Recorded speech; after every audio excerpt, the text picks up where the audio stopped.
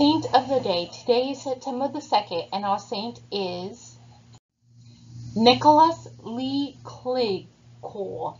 Was born November 14, 1745, son of a Bolivian wine merchant.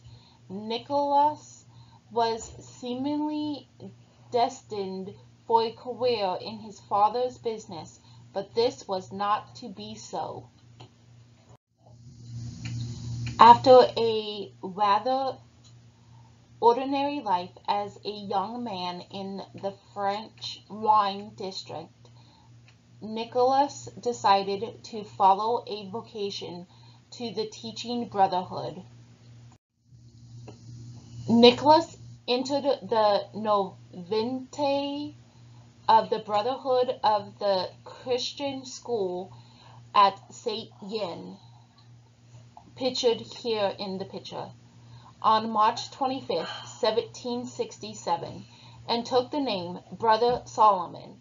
He was sent to several of the brothers' schools throughout France and experienced the tensions that were driving France in his time. Nevertheless, Brother Solomon remained a man of deep piety, something quite evident even in his earlier years. His many letters to his brothers and sisters show as individually as deep prayer and piety.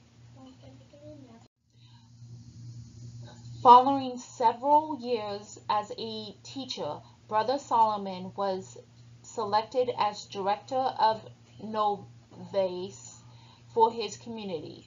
Later, he was to serve in the congregation's mother house as processor, and finally as secretary to the Supreme General. In all these positions, Brother Solomon remained an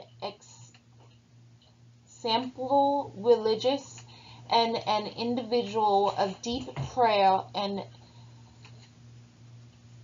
genuine piety. He was open to God's grace and compassionate with it unsteadily. It was a time of deep favor among the Christian brothers, so that Brother Solomon was not necessarily outstanding in his piety and holiness. It was the circumstances of the French Revolution that finally led to the great grace of martyrdom for Brother Solomon. Throughout it all, Brother Solomon demonstrated unflinching courage. In the summer of 1792, following a brief incarceration, Brother Solomon, along with a number of other priests, brothers, and religious, were sludged in the garden of the Carmelite convent in Paris.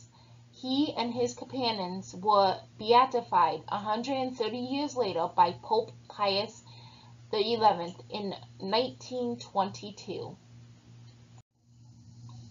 In the name of the Father, the Son, and the Holy Spirit. Brother Solomon's words shortly before his death demonstrated the tendency of his faith.